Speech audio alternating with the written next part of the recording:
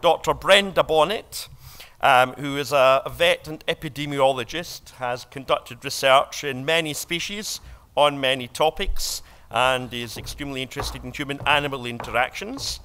Brenda is Chief Executive of the International Partnership for Dogs, and she has been working on engaging multiple stakeholders in dog health and welfare. And Brenda is going to talk to us today on Don't Know or Don't Care, how beliefs and attitudes about dog health and welfare limit behaviour change. So, Brenda, thank you very much indeed. Thank you. I don't have enough time to tell you about the International Partnership for Dogs, but you can visit us at dogwellnet.com and find out more about us if you like. And I recognize Professor Peter Sando's contribution to this talk. You'll see some of his research as we go along. How many of you are aware of health and welfare issues in brachycephalic dogs, dogs with flat faces and smushed? Okay, everybody, good.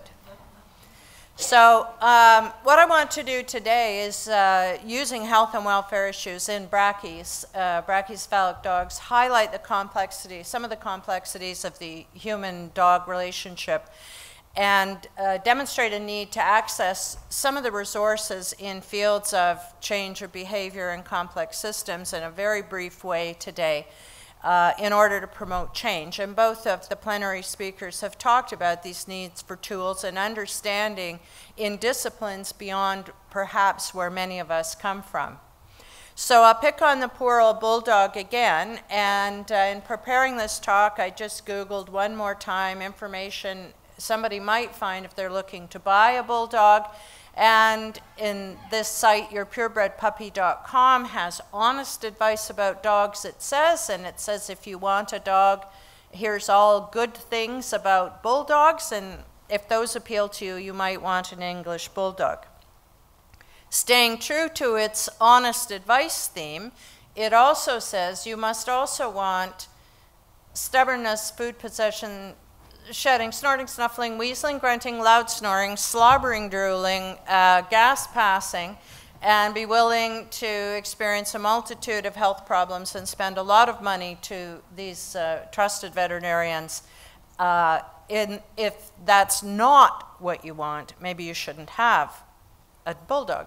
And so, of course, there's lots of information like this out there, and yet we know that in the past 10 years, there's a lot more English bulldogs, French bulldogs, pugs out in the world. In the UK particularly, the numbers are skyrocketing.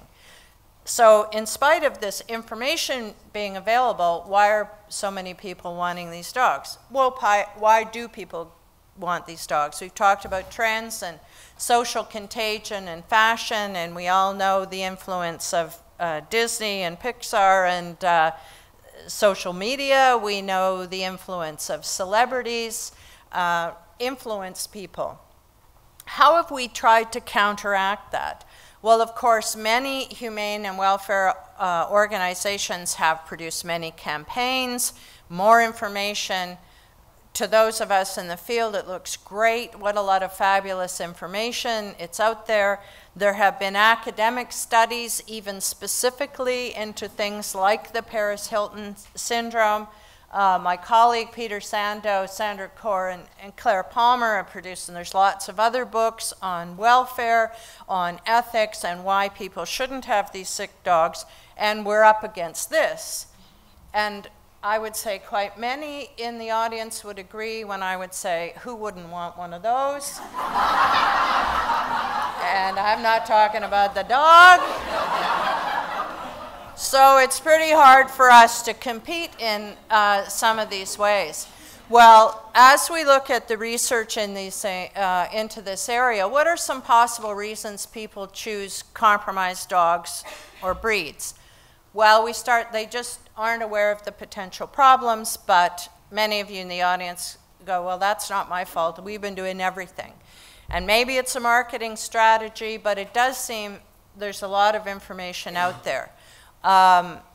Maybe what we're saying, these dogs are sick, is actually promoting people to get them rather than avoiding them. It may be that people don't perceive these clinical signs as a problem, and Rowena Packer had some good work that analyzed people with brachycephalic dogs, and they said, oh yes, they snore, they snort, they snuffle, they wheeze, but no, they don't have a breathing problem. And veterinarians have probably been complicit in saying, oh yes, that's normal for this breed. Well, it is certainly common, it is certainly usual for the breed, but it is certainly not normal breathing. But could it also be that these characteristics, there's characteristics other than health and well-being that drive people to choose the pets that they have? This is a study that Peter and his various colleagues have done. This is an abstract. He presented this at a science meeting this spring. The full paper is under review. They were looking for the motivations of people in choosing the pet that they did, their experience with welfare and health problems, and also whether their experience influenced the likelihood they would get another dog of the same breed. They looked at these 4 breeds: Chihuahuas, French Bulldogs, Cavalier King Charles Spaniels, and Cairn Terriers. Simple random sample of the Danish Dog Registry, and they had a response rate of 34%. And I apologize in taking a terrific study and summarizing it in about 3 minutes. One of the things they said is they examined people's motivation for when they chose that breed. One of the drivers for the Chihuahuas was impulse. They didn't do a lot of study. They didn't learn a lot about the breed. They just said, I want one of those, and they got it. In the French Bulldogs and the Cavaliers, one of the strongest drivers was personality. We love the personality of these dogs. That's what we're looking for. And it was only amongst the Cairn Terrier buyers that they said health was really a priority for them. They examined the experience with veterinary care, access to veterinary care, need for veterinary care, and cost, and the 3 species with the little yellow boxes had significantly higher costs for health care during the time that they owned it. They also did the Lexington Pet Attachment Scale and found that especially for the French Bulldogs and the Chihuahuas, people were extremely attached to these dogs. So I will mention one other conclusion as I move here. The study's conclusion was that motivations for choosing specific breeds was very different across different breeds of dogs. And these are 4 small, mostly popular breeds of dogs. We would think the motivations would be even wider if we included more breeds. Especially for prospective owners of Chihuahuas and French Bulldogs, they did not prioritize health or welfare issues when they were acquiring the dog. And the third point is extremely important. Except for the very sickest group of French Bulldogs, people did not say that their experience of illness or health problems in these dogs would stop them from getting the same breed again. And so Peter and his colleagues hypothesized that there's some kind of emotional responses to the phenotypic attributes of extreme breeds that make up for the breed problems. So whether it's that behavior or that personality that they love, or there's something about the appearance, and there's been lots of research on the appearance of these dogs evoking emotional reactions, it's overriding their concerns about health. So we start to see it's a very complex world out there, human-animal interactions, aspects of the dog, the people, etc.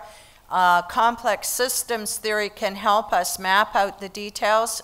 I have no more time to talk about that other than to tell you Dog Ed has some interesting work by Ian Seath of the Dachshund Breed Council where he's tried to do a map of a complex system for brachycephalic dogs. What I want to do today is talk to you about change theory, a topic that I am now a total expert in because I read a couple of papers before I did this. But it's the great thing about these kinds of projects is that I've run around for years going, yeah, we have to change people's behavior, but it was coming here that pushed me to look into the academic side of it. And of course, many of us hope that the theory of change is this, but perhaps we need to be a bit more explicit. How many of you are aware of the stages of change model? Quite many. Very typical, used in human counseling at an individual level, right up to trying to get change at a government, a higher level. And if we just look at the middle circle for a moment, the idea is you start with someone who's thinking, contemplating there is a problem, they get ready, they take some action or make changes. If they can maintain it, they get changed behavior. But you also see that relapse is built into the model. So it's almost expected that we're going to go in circles here. But what I want to focus on today is this pre-contemplative not thinking part. And that's where a person has no interest in change because they don't see that there's a problem.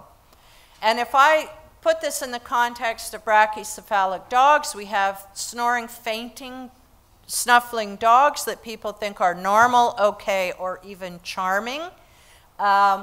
Advocates want better health and welfare, there's no question.